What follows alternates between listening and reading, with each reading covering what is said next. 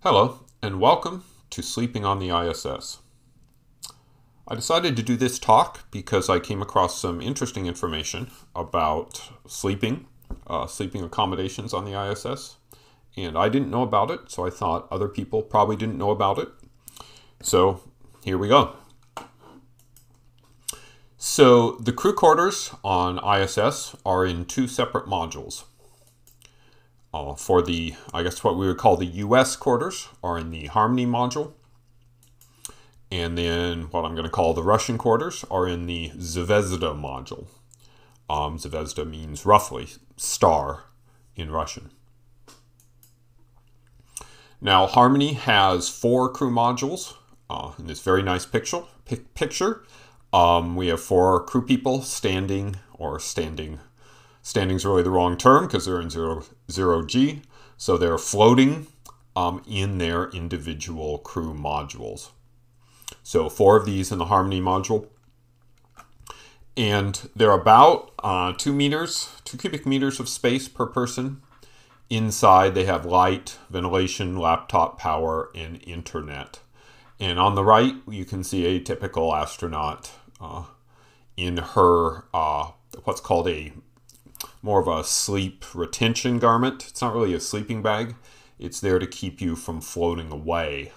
And they typically sleep, at least the astronauts do, with their arms sticking out, and their arms just kind of float in front of them, kind of in the position they are now.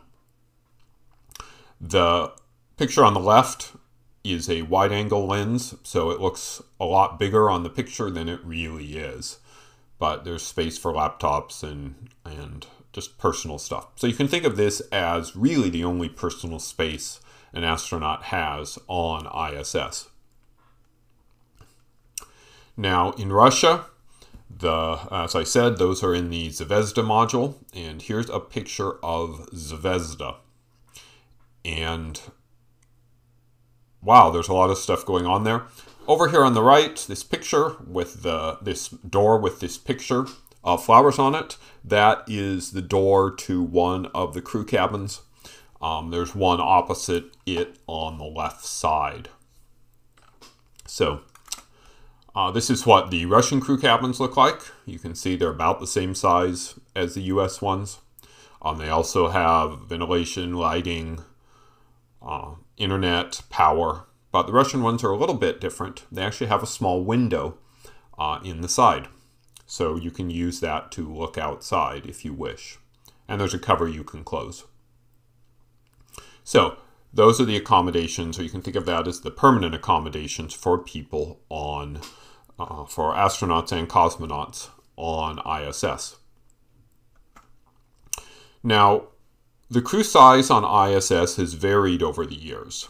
It was designed for 6 permanent crew members initially. The plan, at least when NASA was first thinking about the station, was that shuttle was going to be a shuttle. So think of it like an airport shuttle. You'd put astronauts on it, it would take them up there, drop them off, and then it would come back down.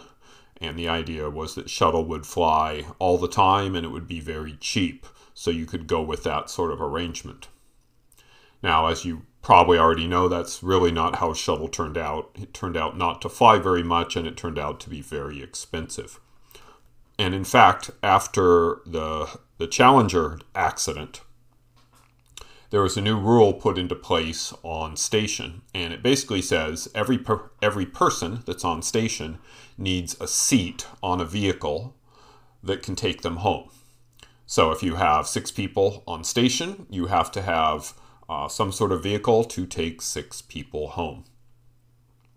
And this was problematic because shuttle could not stay at station. Shuttle can only stay in orbit for a couple weeks. So what does that mean? Well, for most of the life of ISS, most of the time there would only be 3 people and 1 Soyuz worth. So most of the time, during handover between the missions, they would sometimes have 6 people there for a few weeks. So it kind of oscillated between 3 people, 6 people during most of the life of ISS. Now, they would have times when shuttle would visit, either to do construction or just for other reasons, and that would push them up to 10 people. And I think once it pushed them up to 13 people when there were 2 Soyuz and 1 shuttle visiting. But as I said, shuttle could only stay for a relatively limited amount of time.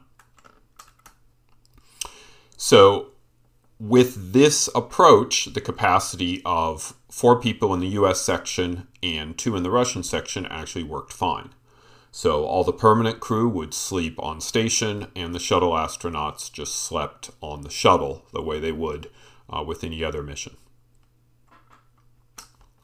But recently we had commercial crew, and that has brought a bit of a problem. So the station has room for 6, 3 from Soyuz plus 4 from Dragon equals 7. So that's 1 too many. Somebody is out.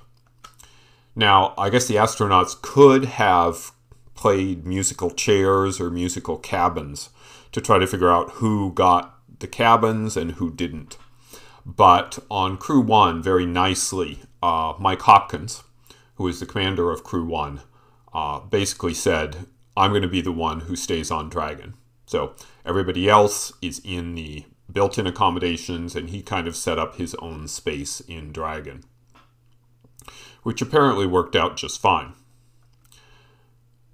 In addition, NASA has sent up what they call the Crew Alternate Sleep Accommodation, which is essentially another version of the crew cabins that are in Harmony, and it will be in the Columbus Lab module, and that's pretty much next door to Harmony. It's attached to Harmony, so that would put everybody pretty much still in the same area. But this led me to asking what I think is a really interesting question. Why are there only 2 Russian crew cabins?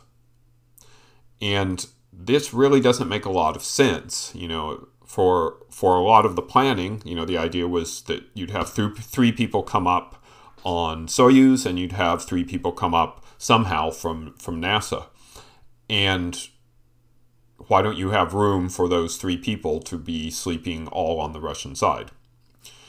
Now, in reality, because the US wasn't generally doing a lot of the handovers, sometimes the handovers happened with shuttle, but sometimes they happened with Soyuz. So the permanent 3-person crew was generally 2 Russian and 1 US, or 1 Russian and 2 US. And that meant you really didn't need more than 2 Russian crew cabins. But it seems kind of a strange way to do the design, and it's obviously problematic now. So I did some more research, and I found out about Nauku. And Nauku is a multi-purpose module that is designed and built by Russia. And amongst other things, it contains 1 additional crew cabin, and that would bring the Russian count to 3 and the total to 7. And this docks to Zvezd. So, like the temporary accommodations being next to Harmony, here we have accommodations next to Zvezd, so that would make a lot of sense. So the question is, what's going on with Nauku? And this was originally planned for 2004 to launch in 2007. You may have noticed that it's not 2007, that it's many years past 2007. And the construction of this module has dragged on and on and on and on. But with any luck, it will actually launch this summer. And the last report I saw said that it was actually at the launch site. So with any luck, we'll be back, and there will be 3 in the Russian area and 4 in the US area. And that is why the accommodations that NASA added were called temporary. The hope is that this new module will show up and things will be great. There is a little caveat here. Russia has recently announced that they might not actually keep participating in ISS. in a reaction to some of the U.S. sanctions against Russia, and it's really not clear how that is going to fall out. But with any luck, this will join station, and that will give Russians more space to sleep and more lab space and more general space. And that all of those would be very great. So the question now is what happens during mission handover. So here's a picture, and this is Crew 2 showing up while Crew 1 is still there. So we have the 4 Crew 1 members and the 3 Soyuz members, all in blue. And then we have the new Crew 2 members in black. And the question is, where do all of these people sleep? And the answer is, well, they sleep pretty much wherever they can find a place to sleep. So basically, they work with their ground control and kind of have some discussions, and they might sleep in the Quest airlock or the Japanese Kibo module. They might sleep in one of the docked spacecraft. It'll just be kind of a place for them to be temporarily until the handover completes. So that's all I wanted to talk about. I hope it was interesting, and thank you.